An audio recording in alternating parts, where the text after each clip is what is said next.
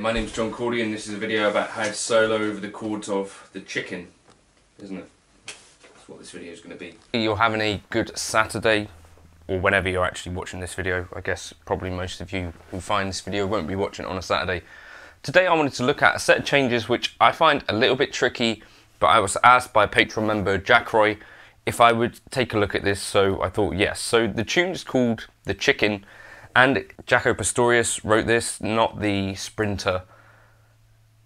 Anyway, so yeah, we're in kind of B flat blues, B flat dominant, B flat 7, all of this stuff. So we get these changes which go, so switching between B flat and E flat there, to an E flat 7, to D7, to G7, to C7.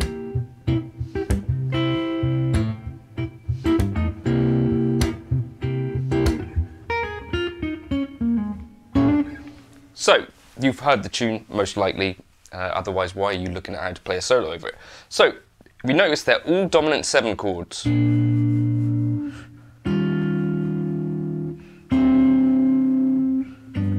And I'm kind of playing it shell voicings. So I think that would be the first thing that I would try to do. So we've got this thing called a shell voicing, which is built using like the 7th, the 3rd and the root. Just about there.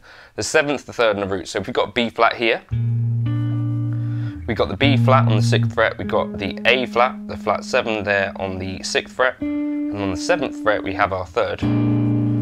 And you'll notice that if you want to get to the E flat, you can just do this, and then you've got the 3rd of the E flat here, and the flat 7 of the E flat, the D flat here on the 6th fret, so you get this. And you could follow that all the way, so maybe you try doing that all the way through, so you're kind of slowly thinking, okay, right, there's my 3rd and my 7th, then for the E flat, there's my 3rd and my 7th, and then for the D, there's my 3rd and my 7th, and then for the G, there's my 3rd and 7th, and for the C, there's my 3rd and the 7th, etc. And on, so you could do that all over the neck, right? Because you could have, there's the B flat, there's the E flat, and there's a D7, and there's the G, there's a C7, etc. So maybe you map up these, map up, whatever you want to do, these shell voicings, so that you can play the chords and find them all over the neck without too much trouble. And notice that that relationship of the 3rd and the 7 is following, because that could give you like a good roadmap for how to solo over this. So they're all flat 7, dominant 7 chords. So you could think about all of these as being the 5th of whatever scale would work with them. So you could think of them all as like Mixolydian, or E flat Mixolydian, or D Mixolydian, G Mixolydian, C Mixolydian.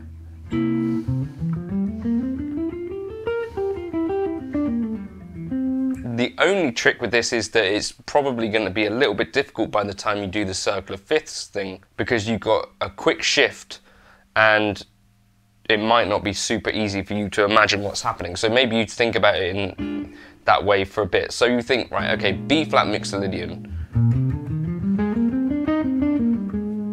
and then to the E flat Mixolydian, to the D Mixolydian,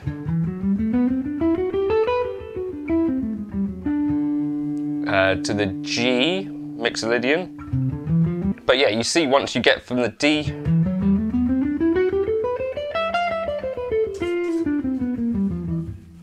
but you're thinking about fairly big shapes then, aren't you? And you're thinking, all right, D Mixolydian, so you're going to likely play the D.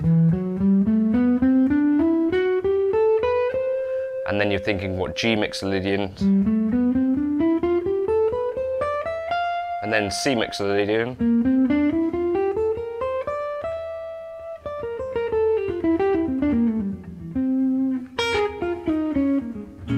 So I think that might not be the best way to think about it. That was the way that I would have approached it in the past.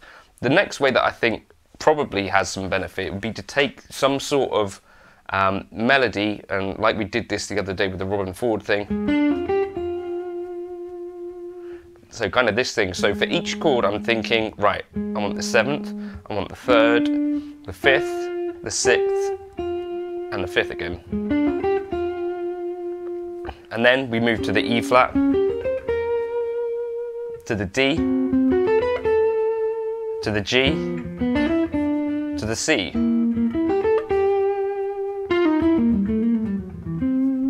And then we've got like a piece of melodic content.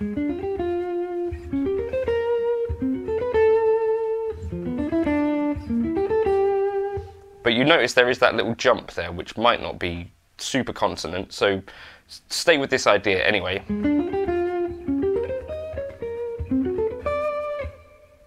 And then the G, right, which is the visualization trouble starts here because you've got to do a jump, right? So, or,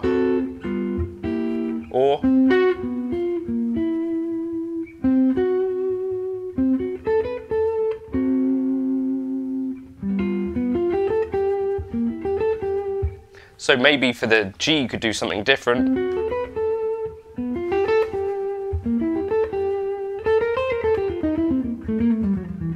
So we get for the D, and for the G we start on the 3rd, then to the flat 7, and then for the C we go back to the normal. The other thing we could do is this kind of thing. So you get the D, and you see there I'm playing like a 13 chord.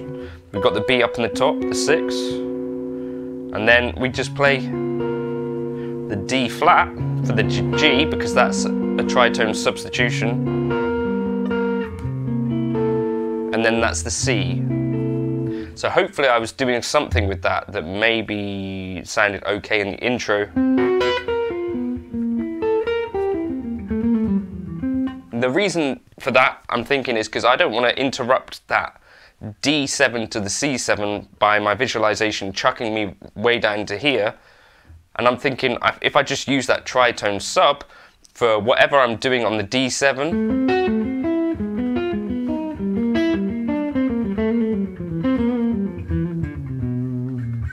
that might lead to some better results.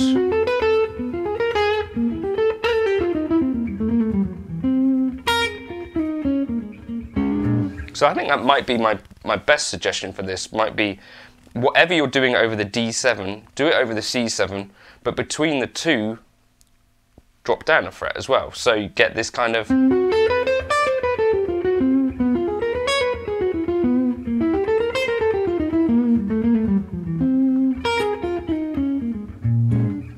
Okay, the other thing that you can think about is because each of these are dominant 7 chords, come at it from a slightly jazzier angle, and so over the B flat 7 you're thinking that it's a 2-5, so you're thinking F minor to B flat 7, and then for the E flat you'd be thinking B flat minor,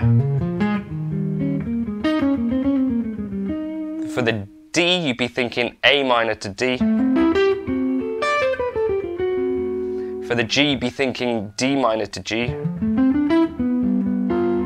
and then for the C, G minor to C, right? So then you'd get kind of 2-5s for everything. Practice that super slowly, I guess, to start with.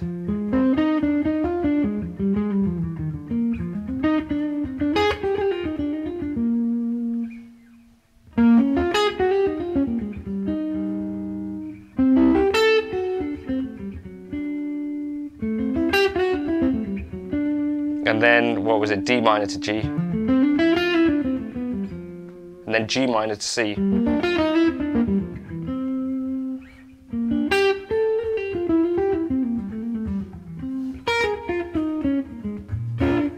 That might be a cool strategy as well. And then the very last thing that I think of is kind of triad pairs. So for the B flat, you've got kind of, you could think of your B flat triad, because it's a 7 chord, you could also build from the triad from the flat 7. So you'd have like an A flat over B flat. And then for the E flat, you'd have a D flat over E flat. And then for the D, you'd have a C over D. And then for the G, you'd have an F over G. And then a B flat over C for the C. This is just kind of a visualization thing, because then you could do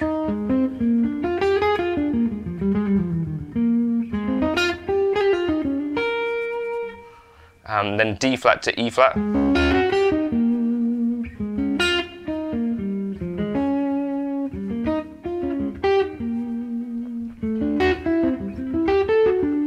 then the G1. And back to C.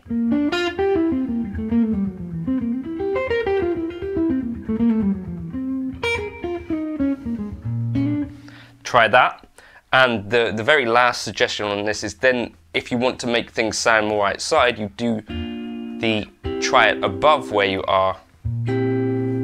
So you do like a C triad over the B flat, and you do an F triad over the E flat, and then you do an E triad over the D, and then you do an A triad over the G, and then a D triad over the C.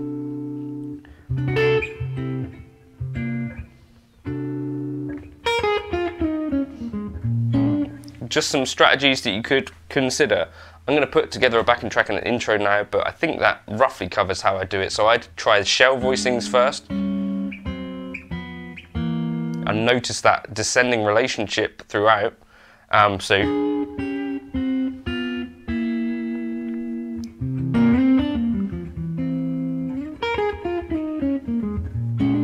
Then maybe try the Mixolydian thing a bit. Try the blues scale. Actually, for most of the tune, except for when we get to the D, you could think about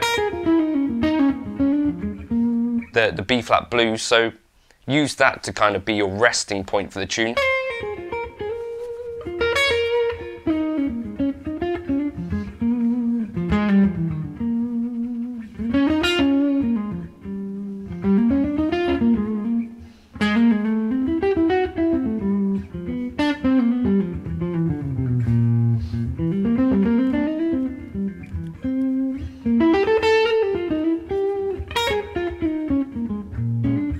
Try that. Then what else did we say? We tried the 2-5 kind of idea. Try the melody for every kind of thing.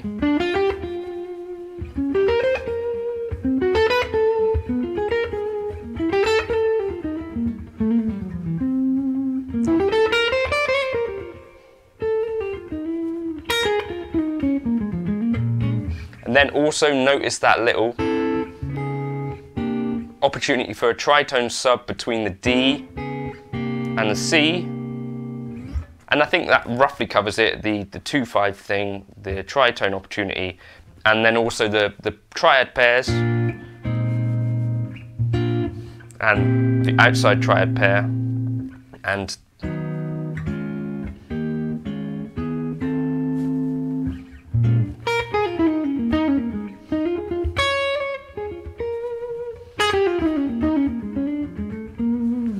so hopefully that was vaguely helpful. I'll put together a little worksheet for this and a backing track now.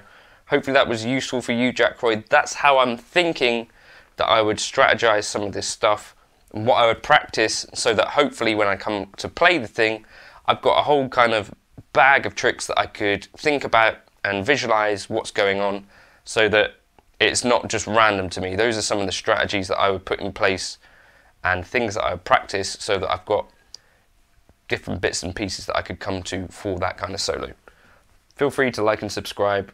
This is probably not going to do well on YouTube, but it was possibly worth it anyway. Cheers.